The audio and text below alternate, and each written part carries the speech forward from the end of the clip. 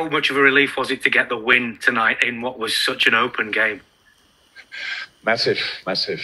I'm not surprised it's an open game. It was an open game. I'm actually over the moon with the attitude and the character we showed tonight. That was all about. This is not a moment of the year for us not to play football, especially not with an opponent like Ajax. We had a football moment, great football moments, could have scored early. Defended well, which is a big part of football. Had counter-attacking chances and football chances in the second half. Scored a wonderful goal and had to defend with all we have. That's how it is in that part of the group stage for Ajax. They were in the game. I think they must have thought it's all or nothing pretty much.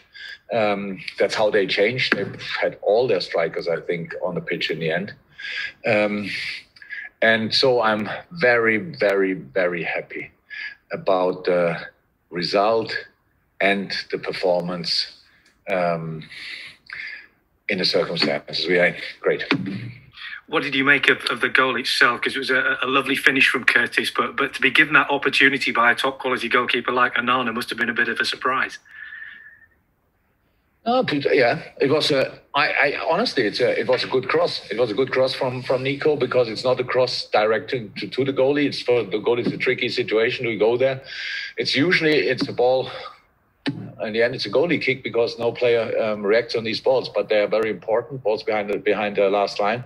And Curtis, well, I have to watch it back. I had not the best position, obviously, in the stadium to see that goal exactly. A lot of Ajax players were in between me and the ball, but I saw when it was in the net, and that's enough information for me. And at the other end, some brilliant saves from Keller. How pleased were you with him on his Champions League debut tonight? Top. It's a situation where I have to say was not the.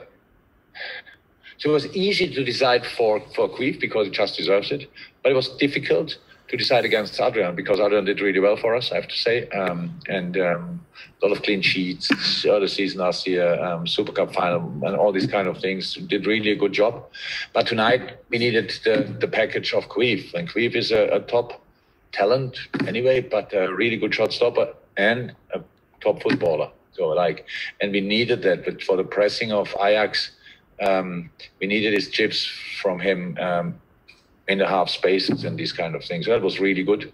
But of course, in the end, it's all about saving, keep the ball out of the net, and he did that at least twice in exceptional manner. So yeah, I'm pretty sure he will either way sleep really well tonight or not at all. Don't know, but. Both, he will enjoy both. Hey, Dom King, please. Yeah, Ian. You said briefly to the TV that this is one of the top nights in Europe you've had since you've been here, and the way you reacted at the end, you could see how much it meant to you. I mean, it's a big statement, when you consider you've had PSG, Spartak Moscow, Napoli, all those sorts of big group nights. Yeah, they're all great. They're all great, but it was all in different circumstances. That's how it is. So we had supporters in. So we don't have to. If somebody thinks now that I like that more than a game with our supporters, that's of course not the case. But we don't have supporters in the stadium. We don't have supporters in the stadium, and then the difficult situation we are in, and then winning that game 1-0, making a lot of changes.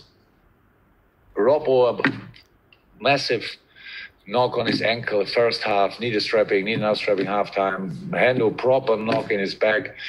Gini played game number. I don't want to say it because I just hope he can carry on.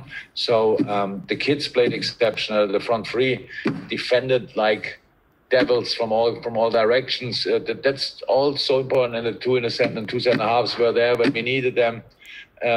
It's not that we played now the best football ever. It's about this is the situation you're in. That's what you make of it. In the end, you're top of the group after match day 5. We've never been that before. So that's really good. And for us, unbelievable good. Yeah. And you said about the proper knocks for Jordan and Robbo. How sort of serious are they? Can they be managed before the weekend? There's a case of assessing them tomorrow and see how they've settled. No. They both played through, so I would say maybe we have now 2 days more than we had last week. until the next game. So I think we can, but I don't know. Things like this, what is that, show up the next day slightly different. But I'm in the moment, I'm rather positive about it, but I don't know. But that's a problem of the next few days and not tonight.